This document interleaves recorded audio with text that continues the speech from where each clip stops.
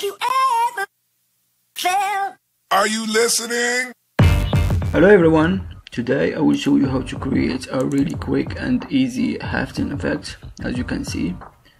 So you see how to go for something like this to something like that using a texture that I will make sure to put in the link from the description below, along with the PSD file I will be using in this tutorial. Alright, fantastic, so let's get to it.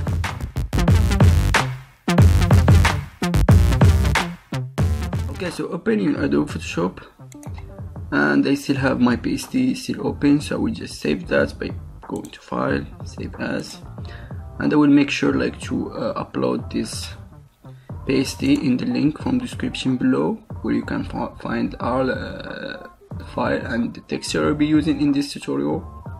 So we just close it and open my image again, like so.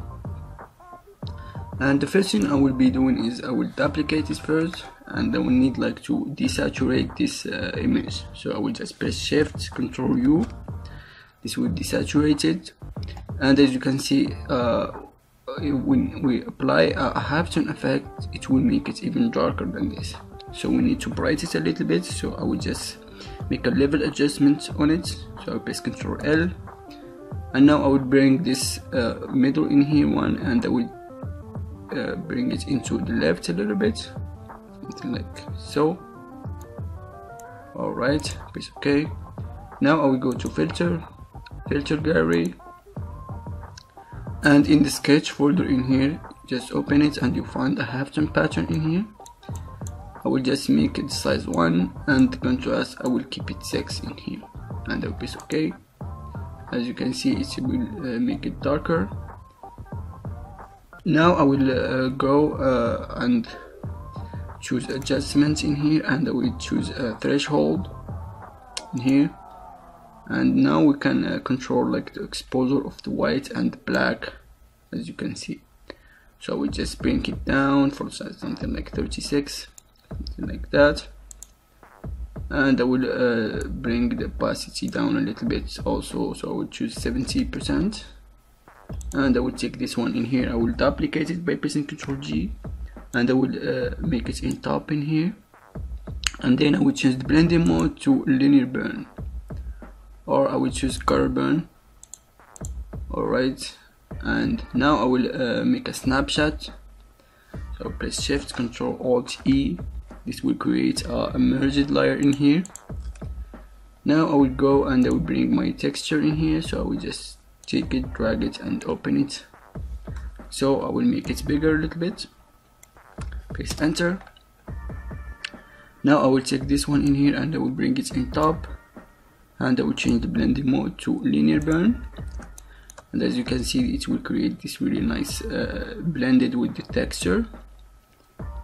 Now I will bring the texture again, and I will press Ctrl G, and I will make it in top of everything, and I will change the blending mode to linear burn again, something like that. Now we need to create a layer mask, so we'll delete a little bit of the red in here.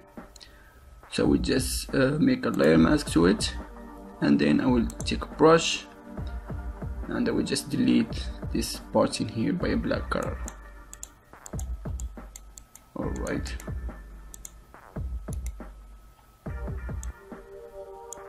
okay, looks cool.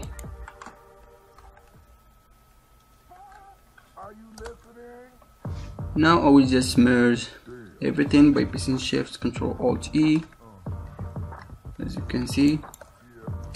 And the last thing I will do, I will make a solid color to it. So I will just go to this and I will choose solid color, and I will choose this yellowish color, this one in here,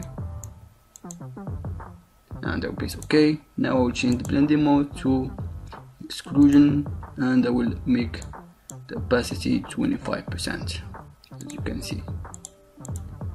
So this will give it this really nice faded color to it, and that's it. So I hope that you enjoyed this tutorial and it was a little bit helpful for you. Don't forget to subscribe and comment, and have a nice day. Thank you for watching.